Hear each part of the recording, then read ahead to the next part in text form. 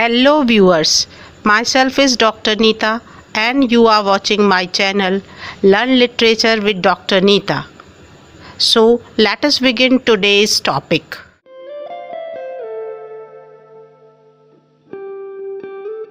Hello dear students, today we would learn about this literary term conflict. It is associated with drama, novel as well as the short story.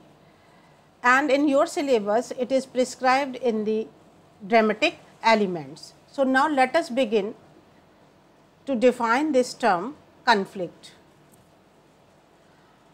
As far as the meaning is concerned, conflict is a struggle between the two opposing forces, and in the drama you always see the struggle between two opposing forces, and that is why conflict is considered to be the key element in drama.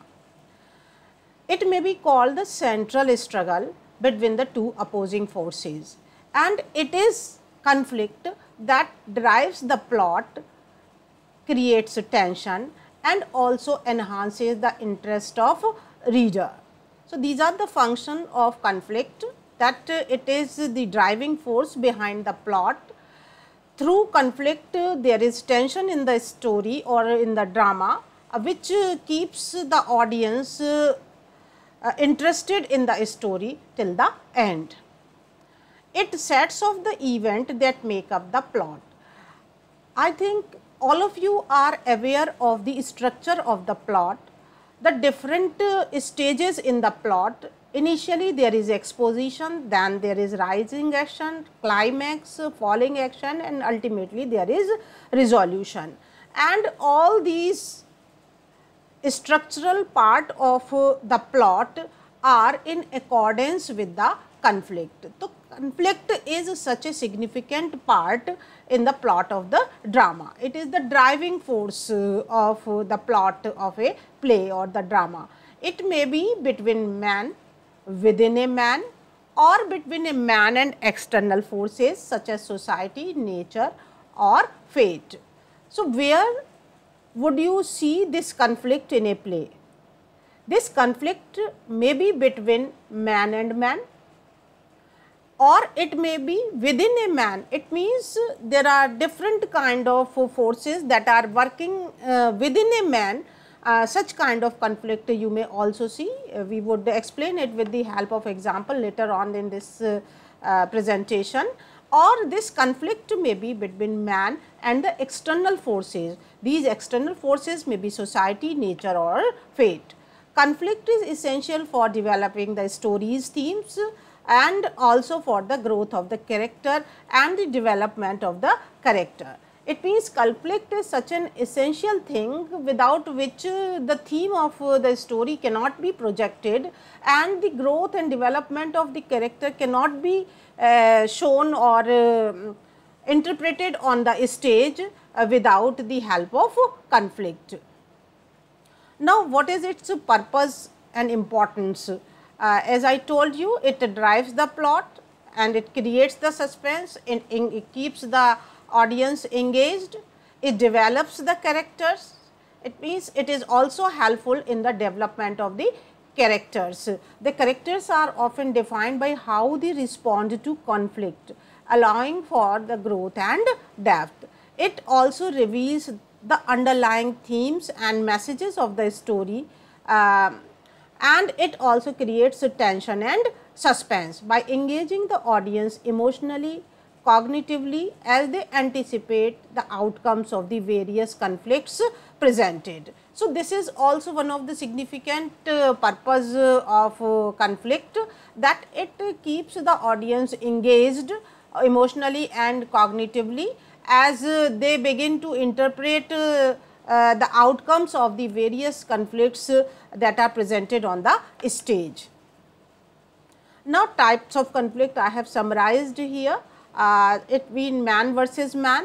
This is external and internal. It may be of two types. External, it means man versus nature, man versus supernatural, man versus society. It is internal, it means man versus self, it means two opposing kind of emotions are there, and the man is going against his own self. Now, with the help of examples, try to understand man versus man.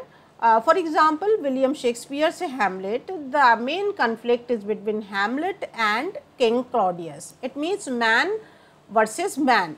Hamlet is against King Claudius. Hamlet seeks to avenge his father's murder by Claudius, creating a direct opposition between two men. And in Hamlet, we can also see the conflict between man versus self. His soliloquies are the example of the fact that he is also fighting with his inner self.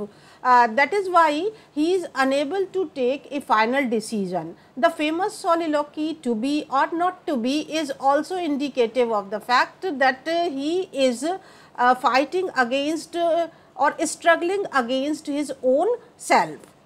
So, it is example of man versus man, and it is also an example of man versus self. Another example of man versus self is Shakespeare's Macbeth. Macbeth faces internal conflict as he struggles with his ambition and guilt. That is why he is struggling with himself. His desire for power leads him to commit regicide. He kills the king because of his ambitions, but he is tormented by his conscience throughout the play. It means he is fighting against his own self. The example of man versus society is Arthur Miller's The Crucible. It is a very famous play by Arthur Miller, in which the character John Proctor faces conflict with the society as he opposes the hysteria and unjust witch trials in Salem. So, whole of the society is against Proctor. So, the struggle or the conflict in The Crucible is man versus society. Then example of man versus nature is Hemingway's novel The Old Man and the Sea. It is the story of an old Cuban fisherman, Santiago, who struggle against giant marlin, a fish in the Gulf Stream. So, here the struggle is between Santiago and that fish. So, it is a tale of man versus nature and focuses on Santiago's unwavering determination and respect for marlin even as he battles it. So, he is trying to catch that marlin, and his whole of the struggle is with that marlin. So, here there in this novel we can find the conflict between man and nature. So, next example is Sophocles' Oedipus Rex. It is the example of man versus fate or supernatural. Oedipus faces a conflict with fate.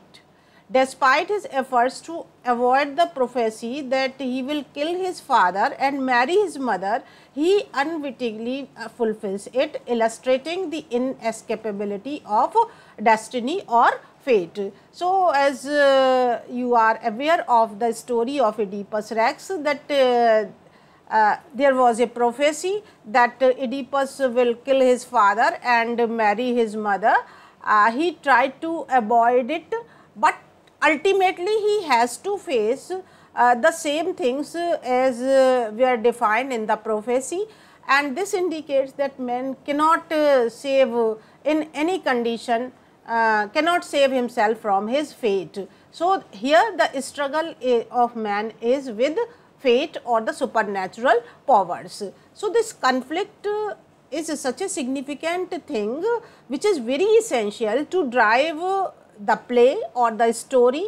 It helps to move the story forward.